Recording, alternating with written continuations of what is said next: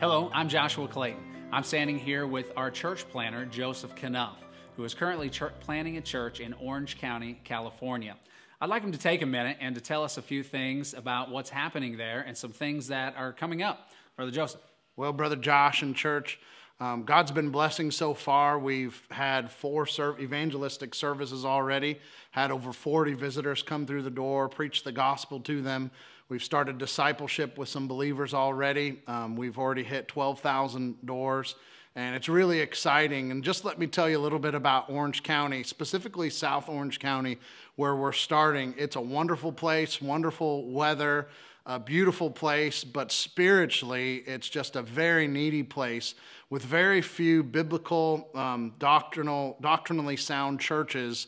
It just is a place that needs some good churches. So we've been there. We've been kind of doing the groundwork, and we can see God really starting to form a New Testament church.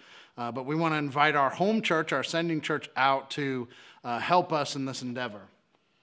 So July 16th through the 22nd, folks here at the Salina Baptist Temple will be heading out there to help them with that church plan. And we plan on doing many things. And I'd like Brother Joe to maybe kind of explain some of those things that we would be doing. So what we're doing, the primary purpose for the church to come out there is to help us evangelize. Evangelism is such an important first step in church planning. So we're going to be saturating the area with the gospel, getting out as many John and Romans as we can, and inviting people to our grand opening, which is July 22nd. We'll be having a food truck there, bounce houses. We're going to have a famous banjo player there to play on that Sunday, just to try to really put everything together that we've been doing up to that point and have a big service and just make it an introduction to the community, to our church. We're going to be doing servant evangelism, giving out water and all kinds of wonderful things that week.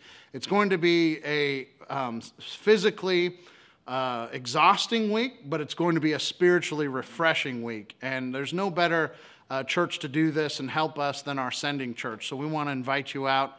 And anything else, Brother Josh? Well, I'd like to ask a couple things. One, obviously, is we'd like to ask you to pray for us. Yes. We certainly need everybody's support in prayer, asking God's blessings to be upon this event. There's so many things that are involved, and we need your help in prayer. Second, then would be financial support. Maybe you can't go, you're praying for it, you'd like to be able to go, but for one reason or another not able to. Maybe you would be willing to help some that are going. And they're going to be doing different fundraisers and things to try to raise the money for that. Maybe you would pray about the Lord allowing you to give some money to help some other folks go. Cost is about $500 to $700 per person. And whether it be $10, $100, $200, whatever the Lord would lay on your heart, we would love it if you would consider helping those that are going, maybe sponsoring somebody completely, whatever the Lord would have you to do.